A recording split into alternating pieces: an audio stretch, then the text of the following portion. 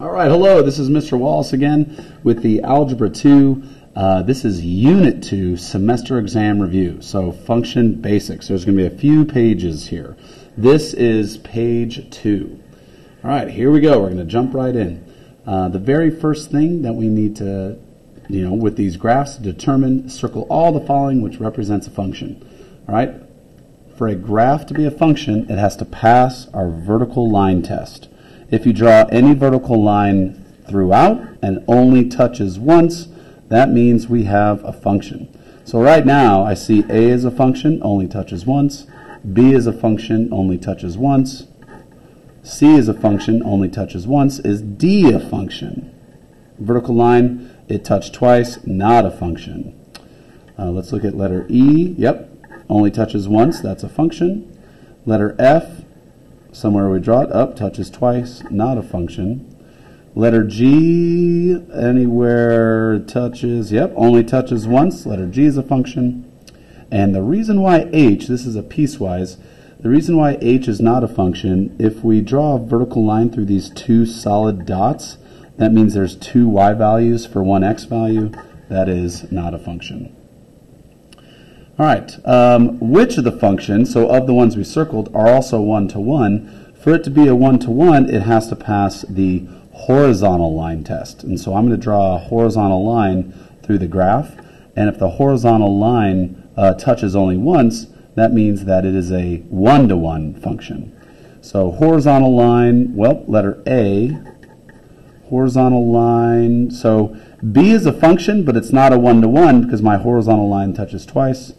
Oh, look, C is a one-to-one, okay. Letter E is a normal function, but not a one-to-one because horizontal line touches twice, and then same thing with G. So it's just A and C, horizontal line test on that one. Which relation is not a function? Number 2. So we have to look and see. It all depends on the x values. The y values really don't matter.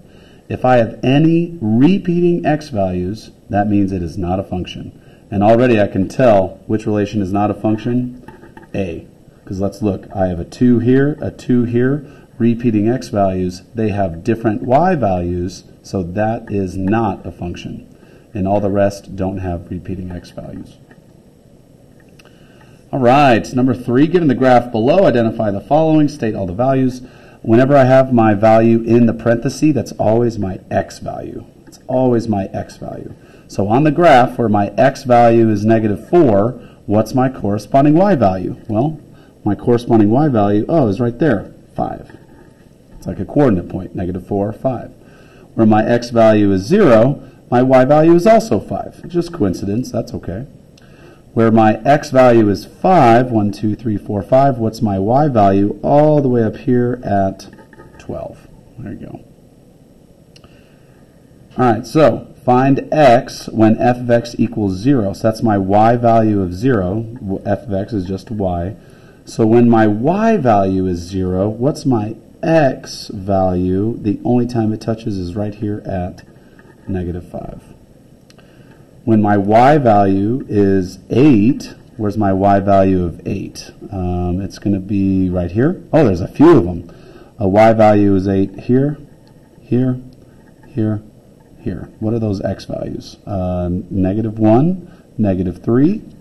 So -1, -3, and then 3 and 7. The absolute maximum, all right, it's the highest point of the graph is 512. The absolute minimum, guess what? There is none. Because this arrow means it's going to be going down to infinity, and we can't define infinity, so there's no absolute minimum. Now, the relative minimums is like one of those, those peaks and valleys, right? The relative minimums and relative maximum peaks and valleys. Where's a valley on this graph? Well, there's a valley right here where it's down. That's a relative minimum. And that point is 1, 4. And then all relative maximums, where's another peak? There's a peak right here at -2, 9. And obviously another peak at, right there, 5, 12. What is my y-intercept? Where it crosses the y-axis, 0, 5. what is my x-intercept? X-intercept, you can have multiple x-intercepts. In this case, we just have one. That's fine. That is negative 5, 0 for my x-intercept, where it crosses. My domain, okay, my domain is my x values. Range is all my y values. My domain, my leftmost x value to my rightmost x value. Well, if that arrow is going down and kind of to the left forever and ever and ever, my domain, it starts at negative infinity. That's an infinity symbol, right? And where does it go to? It goes, my x value is just my x-axis. It ends at 8, but the reason why we put a parenthesis is because it's an open circle. It goes up to 8, but does not include 8.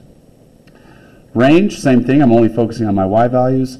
It's coming from negative infinity, right? From bottom to top, it's coming from negative infinity. And where does it stop? Where's the highest point? The highest point is at 12, and this graph does touch 12, so I have a bracket. That's why it includes it. All right, this was page 2 of our Unit 2 function review.